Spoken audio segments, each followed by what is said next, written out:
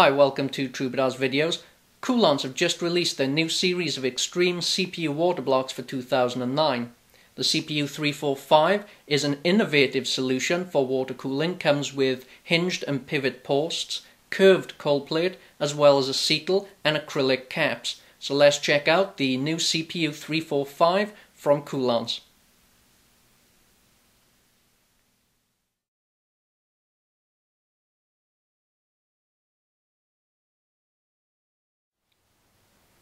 The CPU-345 water block kit includes your CPU-345 CPU water block, rear mounting plate, top tensioning plate, thermal paste, pivot posts, pivot balls, tension springs and tension nuts, and two silicone backplate insulators depending on your socket and application, as well as aluminum and copper sensor thermal tape. The cap is drilled and tapped for G-quarter threaded nozzles, so with a relevant size nozzle is compatible with 6, 10 and 13 mm liquid hoses. This water block is flow directional, so be sure to hook the right hoses up to give you your in and outlet flows.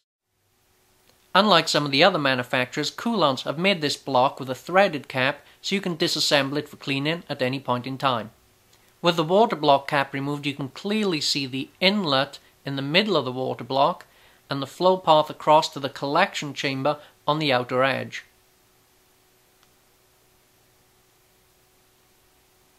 Also, when reassembling the water block, make sure the O-ring is seated correctly.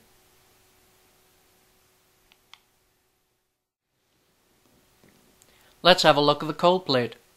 This is a high density copper cold plate with a nickel finish for corrosion resistance.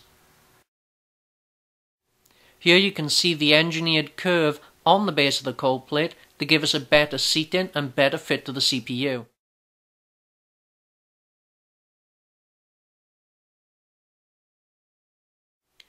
In order to reduce the top footprint of the tension plate and reduce the potential of conflicts with components on the top of the motherboard, Koolance come up with the innovative idea of a hinge post assembly. I've never really assembled one of these previously, so we're going to do a quick test assembly prior to mounting this on the motherboard.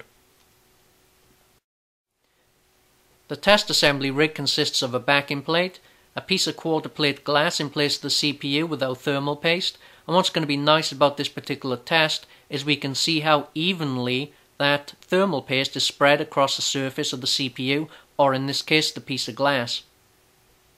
We have our top tension plate. You can also see in the tension plate where these have been machined to accept the pivot balls. Our CPU-345, tension springs and tension nuts, and pivot balls.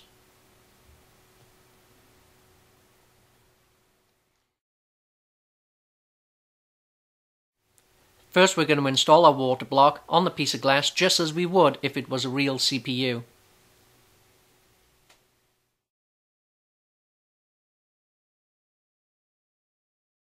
Next, we're going to install our top tension plate and pivot balls.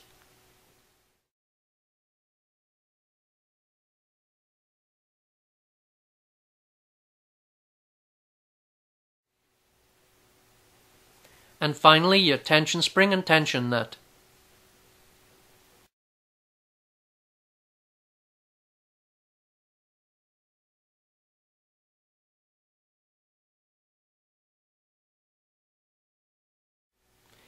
Tension all your tension nuts equally and evenly.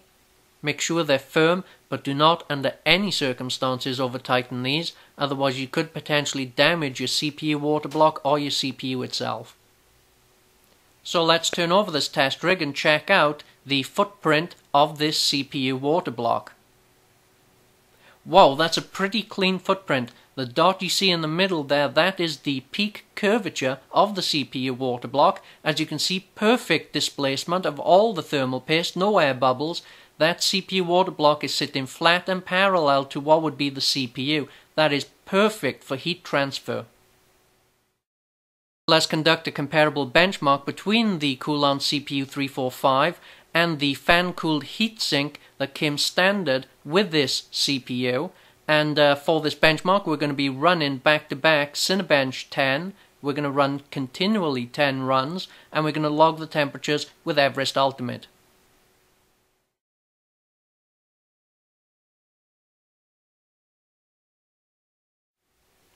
And here is the stock air cooler that come with the Intel Core i7-965 Extreme CPU. Nice blue LEDs, but let's see how it performs.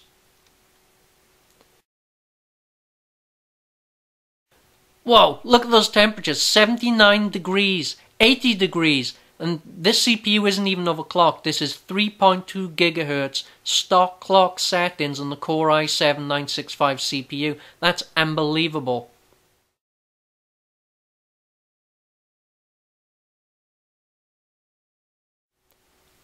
And here is the CPU-345 installed on the EVGA X58 motherboard. You can see the hinge posts on the top, and look at the clearance, look how small the footprint is of that top tension plate. Absolutely phenomenal. Let's check out the temperatures. Wow! 49 degrees, 45, 44 degrees. In comparison to the 80 degrees we were getting off the air cooler, this is absolutely phenomenal. This CPU isn't even overclocked. This is 3.2 GHz stock settings on this Extreme CPU. Absolutely phenomenal.